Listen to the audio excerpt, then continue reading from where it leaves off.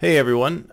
Recently I've gotten a lot of questions about the new NX Sketcher and just people email me, people that I know in the industry, friends of mine, and I know I haven't done a video in forever. Please forgive me.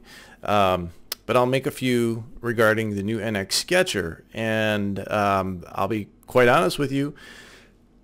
Once you get used to it, it is magic. It takes a minute to get used to. It's like anything else. It's a new tool. You're doing things a little differently. But in this latest version of NX, I think this is 2008, is what I'm using. Let me make sure. Go about NX. Let me bring this over here. Yep, version 2008. The Sketcher, I feel, is super fantastic. Okay. Now, when I go into the sketch icon, first thing you'll notice is I'm going to break the plane that I have these principal planes. I got my top, right, front. This is kind of nice. Give you an idea of how things are oriented. Okay. Now, if you don't like those, you can turn off the principal plane display right over there. So when I go in and select the plane that I want to sketch on, go over here, it'll tell me that, well, that's where I am sketching. And this is nice because this word sketch is oriented to the plane I'm going to sketch on. This becomes my sheet of paper. So I'm going to hold the shift key down, deselect that plane, and I'm going to pick this plane up here. You can see that's off of the origin and it's at an angle. And once again, you'll notice this sketch orients itself to my horizontal direction. All right, so this is telling me how the orientation is going to appear once I select OK. You'll also notice, because I selected a axis system, okay, I selected the axis, it inferred the horizontal reference off of my in this case the X, because I picked the XY plane. It inferred the axis system off of, or the axis direction, horizontal direction off of the axis system, and the origin point off of that axis system. So that's telling me that the sketch is now being driven completely by that axis system, which I'm a big fan of. This is how I would set my sketches up regardless. I would position an axis system, attach my sketch to said axis system, and dimension off of that. So oftentimes that axis system is your datum. Maybe you have a datum location out in space and everything wants to be dimensioned or referenced to that datum. So if I do move the datum, then everything updates with it. Now obviously if I have external references that I'm dimensioning to, based off of how those external references are created, you'll get updates to the model. So if it's linked to the axis system, those will move with it. If it's linked to an external reference not part of the axis system, it'll stick right there with that element. So this I am a big fan of. I select OK, and now I enter in the sketch. Now note the datum coordinate system. That datum system is now hidden. I can show it if I want to, but once I go into my sketch, it displays my horizontal, vertical axis of the sketch and the origin point. Okay, so all of these elements are now things that I want to constrain to. Okay, so when I go in there and make whatever geometry I'm going to make, in this case, I'm going to keep it simple. I'll start out with just a couple of rectangles. One, I really love this shaded view for the profile. That's, in this case, you'll see that it is completely enclosed. This holds water per se. Because it holds water, it shades up the view. Does the same thing in this one, and it's a little darker where the two overlap. So this gives me an indication of what's going on with my profiles. I'm going to go in there and trim. All right, I'm going to trim this. Now note, as soon as I open up that profile, that shaded goes away. See that? It's technically an open profile. Now as soon as I close that profile, that shaded bit comes back. All right. Now, I'm not going to cover everything there is to know about the sketcher here. I'm going to have to do several videos, but I just wanted to give my initial joy with what's happened to Sketcher. I think in a lot of ways it's gotten better. Again, it took a couple of weeks to get used to the new tool. It's a new tool. It's like wearing a new pair of shoes. You put on a new pair of shoes. They're not going to be comfortable at first. They're going to hurt. You got to break them in. And the moment you break them in, after you use it a few times, you begin to understand and feel and use, etc., those shoes or the tools or whatever it is you're using. So one of the things that I really like about this are the relations. Okay. Now, I've gotten into the habit of just create persistent relations because I like to see my relations. You don't have to do that because they're really easy to break, remove, get rid of. So I'm just going to create a persistent relation. And so when I pick this line, you'll note that it just gives me a dimension. And then if I pick the axis, you'll note it gives me another dimension. And then I have my relations set up here. Okay. So these are basically your constraints. Now, I can either change that dimension or I can say, well, I want to make this collinear. So now it's collinear. I'll do the same thing between here and here. Come over here, collinear.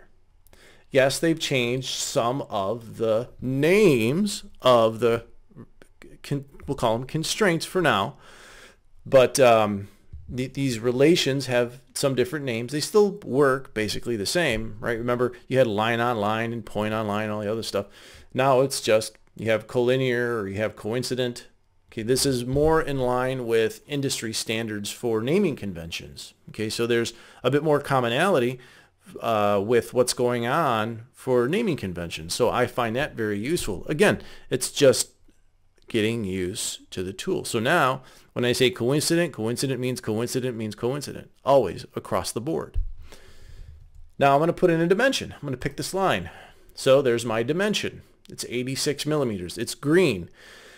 The green denotes that it's a suggestion, right? I don't have to go over here and pick a rapid dimension. I don't have to pick anything to say, all right, I need to apply and a dimension.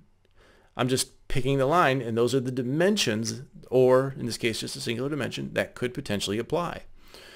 Now I pick that dimension, and all right, I want this to be 100. And for the first dimension in the sketch, when I select enter, I'm always going to get this question. Do I want to scale the sketch? So basically, if I drew something really large and enter in a small dimension, it'll scale everything appropriately. Or if I drew everything small and I have to put in a large dimension, right, that never happens to anybody. Never, right? Never that you've accidentally drawn something big or drawn something small. So this is brilliant. So if I say, yes, I want to scale it, all of the other lines in the sketch automatically scale. So now that line is constrained. It turned black, positionally constrained. Geometrically, it's constrained. Length of it is constrained. It is 100. Now notice this doesn't have a p-value. So what that denotes is that value is only going to be seen as a relation inside of the sketch. When I exit out of the sketcher, that won't be seen.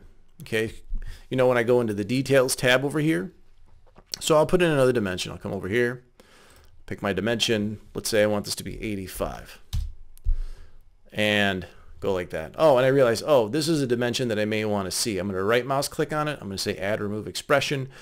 Now that I've done that, there's my expression value. Okay. I'm going to go ahead and pick this line and pick this line, and then I'm going to tell it to be equal, and I'm going to pick this line. Now if I give this a dimension, you'll see it is fully constrained. You'll note down here it says sketch is fully defined. Two of these do not have the p-value. One of them does. I'm going to finish out of the sketch, And when I click on the sketch, just single click, you'll notice I have that p-value. So this is another feature that I personally absolutely love. I know people are going to grouse about it, but see the value in it. The value is I don't have to go through and navigate through all of the dimensions that I know I'm not going to have to really mess with. Okay, so like in this case, if I know the only dimension I'm going to mess with is going to be this guy, I can come over here and just like that, make my modifications without having to mess around with all of the other dimensions in that list. Right? If you have a very busy sketch, that could be a very tedious thing. So now you can simply give a p-value to the most important dimensions.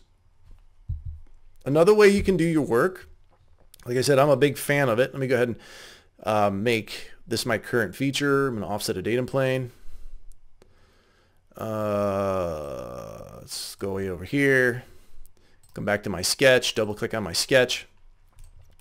Let me go ahead and delete this. I'm going to pick my sketch, my plane, my datum plane, my datum plane, my datum plane. I can't pick my datum plane. Why can't I pick my datum plane? Well, we know how sensitive NX is to selection intent. So you have to make sure you have your selection filter set up correctly. Right now it's within active sketch only. So now if I want to pick something within just the work part, let's say I'm working in a large assembly and I only want to pick something in the work part, I can do that. Or I can specify within the entire assembly.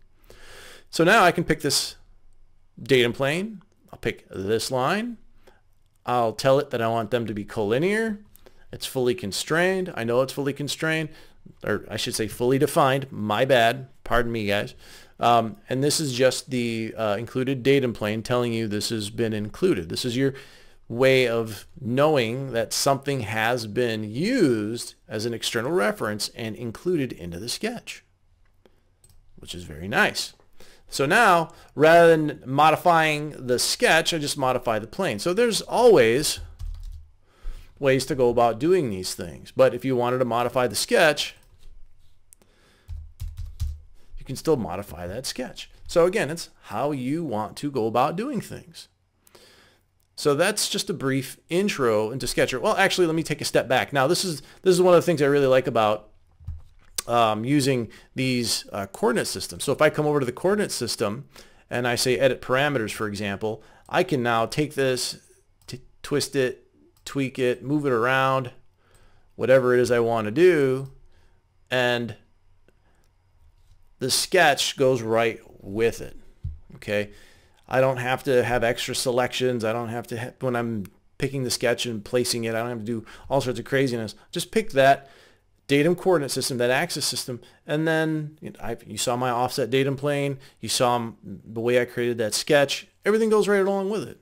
So they've really, the good people at Siemens have really streamlined what happens and how these things happen with the sketch, with the new relations and the new inputs and interface with the Sketcher. And again, I'll be talking a lot more about this as we go through the Sketcher over the next several weeks.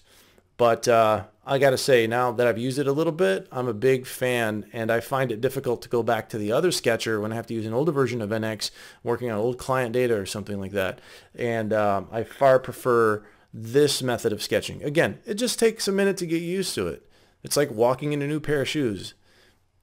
It hurts at first, but after a little bit, they fit super comfortable and you don't want to wear your old shoes anymore. It's just the nature of the thing. So give it a shot. Give it a little patience. It's a really good tool.